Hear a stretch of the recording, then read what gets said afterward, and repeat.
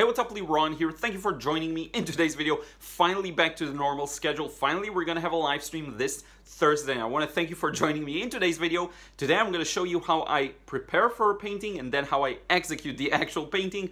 Both of these studies are the same size, but I did learn a lot from doing two versions, and it can be really beneficial to do multiple iterations of the same scene. So without further ado, let's get to it. Hey, so first I want to share with you the prep painting I did for this one. Now, usually my prep paintings are smaller and simpler than the finished painting. In this example, I'm going to paint it the exact same size. I did this as a preparation, but it's not like a sketch. It's just one painting, and then I'll do it again for you. Now, just a quick note, because I will discuss it later. I think I got the sky a little better in this one, and I was lucky to an extent, because look at that cloud to the right. You have very soft edges on the right side, but then very soft edges on the left side, and you can actually see the movement of the water seeping down through the wet paper and really radiating downwards at a kind of an angle. Now on the left you have a cloud that is more established, it has clearer edges, and I think that works well. And the gap between these and the mountains works a little well.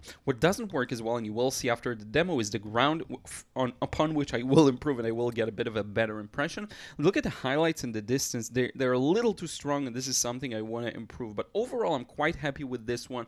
And if we zoom out, you'll see it has quite a bit of a realistic impression, even though from afar you don't see many details. So with that said, let's jump into the second iteration, the demo itself, and then we'll compare them around the end of the video. So onto the painting itself. I'm going to start with the drawing stage as always. This time, because it's quite fast, I did not want to do a time-lapse. I will show you everything as much in real time as possible. Of course, explaining it after the fact will always be a little different. But in any case, first I'm getting that major transition from the horizon and onto the ground, and that's the main dividing line. That's the main, I would say, shape for the painting, and you want to make sure you get that in the right spot, which could be different from painting to painting, of course.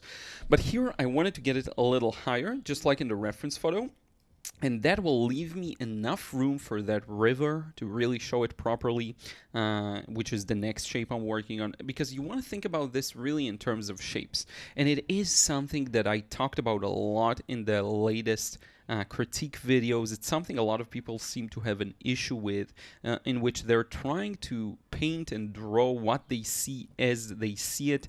Well, not as they see it, to be technically accurate, but are just trying to draw what they know is there. So, for example, drawing a nose as it is with the nostrils, all the details and all the teeth for the mouth and everything, whereas you'll have a much better time painting the shapes you see of light and shadow. And this is why I love these simpler landscapes for practice purposes and for finished paintings as well, because they do allow you to do that very well. So what you get here is, and really squint your eyes, take a few steps back. There's one big shape for the sky that's kind of interrupted by the clouds, and then there's one big shape for the top of the land, another shape for the river, another shape for that piece of land in the middle of the river, and then another shape down below that's a little darker.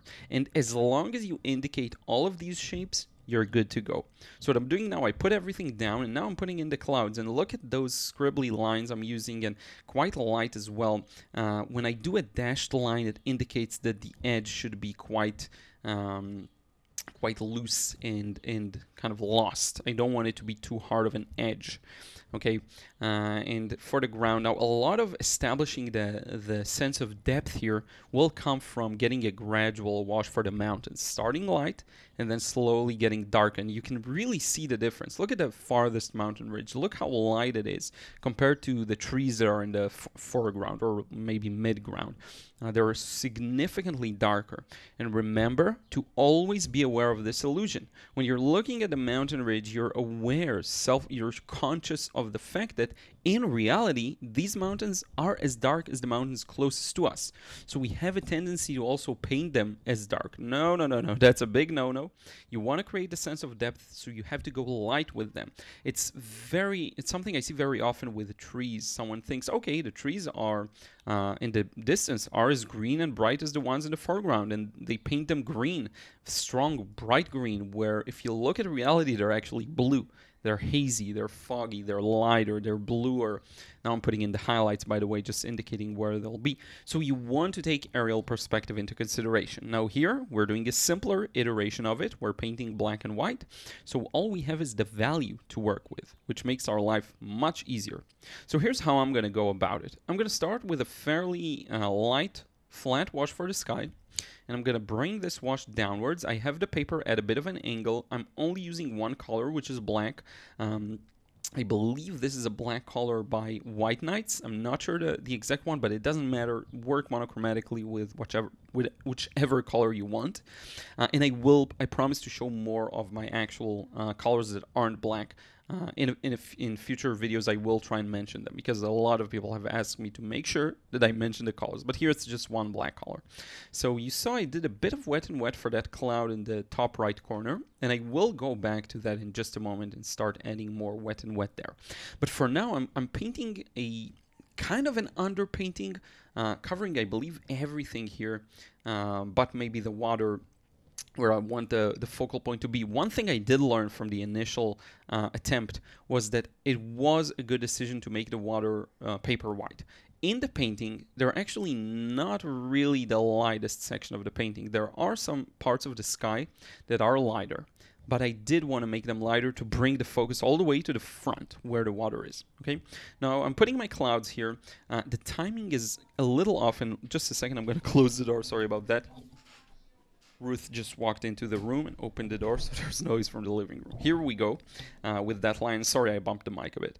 But the timing is a little off on the clouds, which is why I said the sky's a little better on the first iteration. But look at what I'm doing here. Not all the water is paper white. The left section of the water has a lot of drop kind of dropped reflections in it. I painted the wrong spot here, by the way. But you'll see it's not white. Like, squint your eyes again, take a few steps back. The Z-shaped kind of or triangular or V, sideways V shape is actually stopped towards the left side by all the foliage that reflects in the water. And the only real light section is the one I painted here.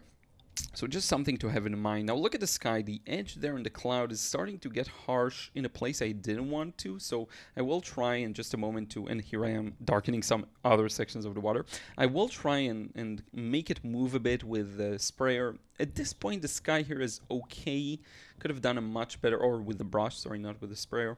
The sky here is okay. Could have done a better job. What I still like about this is that the cloud at the top left section does have a section that's a little clear edge and then kind of lost edge towards the right. So at least we got some kind of a variety of edges, even though it's not in the place I wanted and it's not as accurate as I'd want it to be. But again, we're working with what we've got, and that's perfectly fine, and it's one more iteration of the scene. We can do another one, take our insights from both first iterations and make it happen. Now look at this mountain ridge in the background. This is usually a tricky part for many people because it's easy to paint it too dark or too light, but look at the reference photo. It is quite light compared to the foreground, but it still has some strength. It's not as light as, let's say, the clouds in the lower sky. So you want to make sure that you preserve that, okay? Now, the reason, by the way, in the first wash, I covered up all the distant mountains, including the highlights, is remember what we learned from the first iteration. The highlights were too strong. We needed one wash to bind them to some kind of a light value that is not paper white, to distinct them from the water. And this is exactly what happened here. I cover the initial wash, leaving highlights that are as light as that. Not paper light, but as light as the first wash. And which is why I covered everything up, including the highlights, because they weren't light enough to justify them leaving them paper white. Okay, I hope that makes sense. I know I'm a little all over the place with my explanation, getting back to business and work, so I'm trying to do my best. Now look at what we got here. Lighter for the mountains in the background, slightly darker for the mountains that are closer, and now even darker for where the trees are. Okay, trees and foliage in this specific light and shadow overcast condition tend to be darker, which is why they're darker here. So you get this beautiful gradual transition from light to dark, and that's what's going to provide the depth. So we have our bases covered when it comes to the value. Another means of creating a sense of depth will be to add some details to the foreground. That'll distinct it further and make it feel like there is more details are visible in the foreground, so it's closer and so on. So we're working with whatever means we have at our disposal, and that's really something you want to have in mind. And one thing I love about monochromatic work, you make it easier. So now I'm painting this kind of an island. It's not an island, it's just a piece of land where the river curves, and I make sure to bring it more to the right, because in the first attempt it wasn't enough to the right. And funny fact, when I showed you the finished painting, it's actually after I improved it. So I will show you another version of that first attempt before I improved it in the end of this video, and so it'll be a bit of a funny, I don't know, it doesn't matter as much, just wanted to mention it. If you got it, you got it, it's not as important. But now we get to the very foreground, very close foreground, where we have to make it dark enough so that it's clear that it's a foreground, but I don't want to go too far here because it's not black at all. To be more specific, the trees in the background are probably darker than this foreground. And I am putting in a few dots to indicate some trees in the foreground. These will melt into it and end up being lighter, so don't worry about, you know, going too dark here. It's fine. And we're actually really nearing the end of the process. There isn't much more to go. Just kind of doing final touches to make sure that everything looks good. So to bring out a few details in the foreground, I find it's really important to give the viewers enough things to look at, and again, to further enhance the feeling that it is a foreground. You see me putting in a few touches in the background, but very few. I don't want to go too far there because remember that it's still kind of a mid to farther background. Now I'm just adding in a few small details I see here and there. This is a very small piece of paper, so there isn't much to add or much room to add. So I'm just adding the basic stuff. The thing I'll challenge you to do is to simply take a few steps back from the screen, or if it's on your phone, just pull it back a bit, and you will see a beautiful, fairly realistic impression in a lot of sections of this painting. It's really, really nice. So one thing I should have done maybe is darken that mountain ridge in the left side. It should be a little darker. The mountains in the background, arguably. But yeah, dropping in a few other trees like that, just to hint again, this is the foreground. This is where we see more details. And now for the last move, I'll pre-wet the paper and go a little darker with the cloud. Now notice the mistake I made. I should have pulled the water even lower, go darker lower. Why is that? Because if you look at the water now, I'm putting in a darker shadow. It will run down all the way to the edge of where I wet the paper, and it will kind of stop there. So even though I did it wet and wet, I'll still get a somewhat harsh transition there.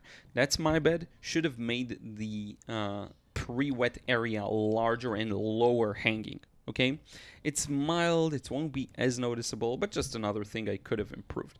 But with that, we're pretty much done. Let me show you the two versions.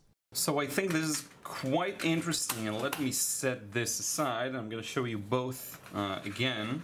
Actually, let me zoom out a bit. And I love how there is basically stuff to love in the first version and second versions as well. I'm going to sign it as we talk about it. So it's very interesting. That the clouds on that second version, wow, it's really hard to write and talk at the same time. The clouds here didn't turn out the way I wanted to, and to be honest, I was quite lucky here because you see that kind of a direction of movement. Maybe I tilted the paper more and things kind of seeped through. Tried recreating the effect here and understood very quickly I'm not gonna make it, so I did some damage control, and that's it. What I do love about this one is that part here that's slightly lighter than here, so you get a nice smooth transition. This one has that other wash though that works in its favor as well. I love the shape of the river here a little more than this one. The wet and wet touches are really nice. Actually, here I got the timing better, so it does feel like maybe some trees in the foreground. But in any case, you'll never get the same result, and that's the point here. What you want to do is practice it. Do the same painting multiple times if you really want to kind of get a full understanding of the scene. The highlights here, I think, turned out much better, much more random, much more organic. Again, it's something that as you do the scene more and more, it will improve. I think this one's a little better in the overall scheme of things because the composition is more interesting. This reaches a little more to the right than here. It's those subtle differences that matter. I did add a bit more, as you saw, darker clouds here, just to maybe make these less identical, just like not just a thin wash, but rather a cloud and another cloud. Try it at least. So yeah, the clouds here are better, the ground here is better, and all in all, I do feel like I learned a lot from that second iteration, and hopefully you did as well. Now let's wrap it up face to face. So thank you so much once again for watching. I really hope you enjoyed this one. Again, pluses to this one, pluses to this one, minuses to this one, minuses to this one. Learn how to connect the two and then create a more close to a perfect version, because you'll never get that perfect version. I think it's just not something that's conceptually possible. You can be super happy with it though. And again, this Thursday we're gonna have a live stream. It's gonna be really fun. By the way, I think I'll put this one or this one, I haven't decided yet, for sale on my website. We'll see on my gallery. But I do hope to see you on Thursday's live stream. Take care. I hope you've been doing well. I'm gonna go slowly back to work, back to business, replying to more comments, more messages. I took a little bit of a time off, but much needed. It was a great rest. Now I'm full of energy and happy to be back. We'll see you again in the next one.